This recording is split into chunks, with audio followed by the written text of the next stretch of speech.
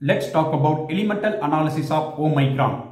Why Omicron variant originated in South Africa, how this new variant will affect human respiratory system as well as aquatic life, why this new variant Omicron is highly transmissible, the possibilities of transmission of new variant in each and every part of the world. All these questions I will explain through elemental analysis of Omicron. In the name of Omicron, first letter O, which is symbol of oxygen. Oxygen readily combine with metals as well as non-metals to produce corresponding metal oxide and non-metal oxide. In the name of South Africa, first letter S, which is symbol of sulfur. Oxygen from Omicron, sulfur from South Africa joined together to form new compound sulfur dioxide. Similarly, Delta variant mutated as a Omicron. Why this mutation takes place in South Africa? Because both oxygen and sulfur located in same place in the modern periodic table. In group 16, elements are arranged like this: oxygen, sulfur, selenium, tellurium and polonium.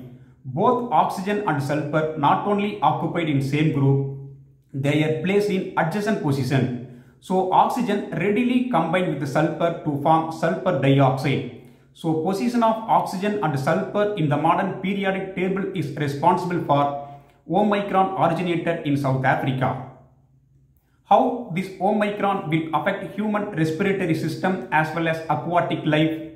Because oxygen from Omicron, sulfur from South Africa joined together to form sulfur dioxide. The sulfur dioxide will affect human respiratory system. When sulfur dioxide combines with water and air to produce sulfuric acid.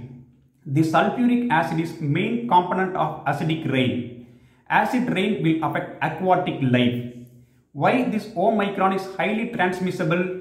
Yes, in the name of Omicron, fourth letter is C, which is symbol of carbon.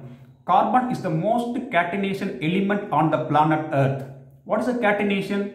The ability of carbon readily associated with other elements like hydrogen, oxygen, nitrogen, sulfur and halogens to produce millions and millions of compounds.